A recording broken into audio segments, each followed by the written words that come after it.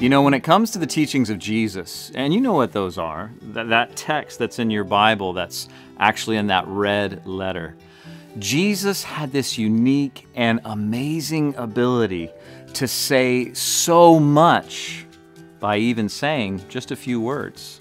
Well, in Matthew chapter 7, Jesus says a lot. So let me just focus on one thing he says from your reading today from Matthew chapter 7. Verse 12, reading from the New Living Translation, listen to the words of Jesus. Do to others whatever you would like them to do to you. This is the essence of all that is taught in the law and the prophets.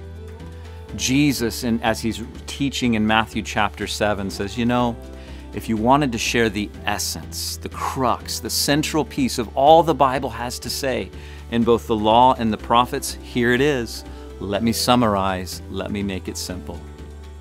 Do unto another as you would wish it would be done to you. Love one another. You know, I wear these bracelets on my wrist, and one of these bracelets is that old phrase, WWJD. What would Jesus do? Well, somebody developed a bracelet that has the answer, HWLF. Say, what in the world is that? Well, here's what Jesus would do. Jesus, he would love first. See, and that's what this world needs so desperately.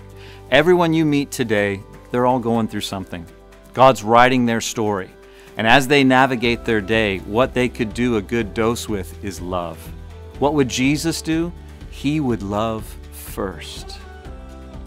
Jesus says in Matthew chapter 7 that we're called to do unto others as we wish would be done unto us. And so today, let me just encourage you.